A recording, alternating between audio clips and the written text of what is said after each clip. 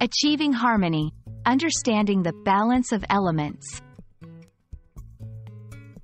Hello everyone. Today, we're diving into an intriguing English language concept, the balance of elements. This phrase might sound a bit scientific at first, but in language and literature, it holds a unique and artistic significance. It's all about harmony and proportion, whether in writing, design, or any form of communication. Let's explore this concept together and discover how it applies to various aspects of English language learning. The balance of elements refers to the way different parts of something work together in harmony. Imagine a seesaw in a playground. For it to balance, both sides need to be equal in weight. Similarly, in language, literature, or art, this balance is about ensuring that no single element overpowers the others. Instead, everything contributes equally to create a cohesive and pleasing whole. This could mean balancing different themes in a story, contrasting ideas in an essay, or various design elements in a visual piece.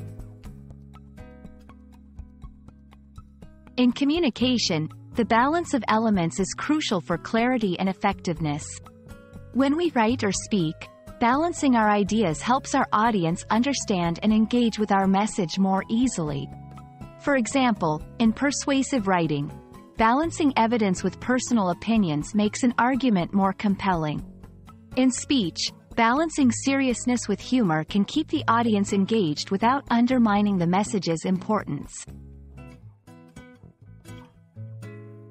Let's look at some examples.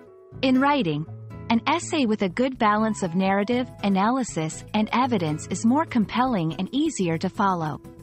In speeches, a well-structured speech that balances personal anecdotes with factual data is more persuasive and relatable. In literature, a story that balances character development, plot progression, and thematic exploration offers a richer reading experience. For English language learners, achieving a balance of elements can manifest in various ways. In learning methods, balance the 4 key skills of reading, writing, speaking, and listening for a well-rounded proficiency. In content, mix learning formal grammar and vocabulary with informal slang and idioms for a comprehensive understanding. In practice, balance structured lessons with real-life practice, such as conversations with native speakers or engaging with English media. The balance of elements is a foundational concept that transcends language and infiltrates all forms of creation and communication.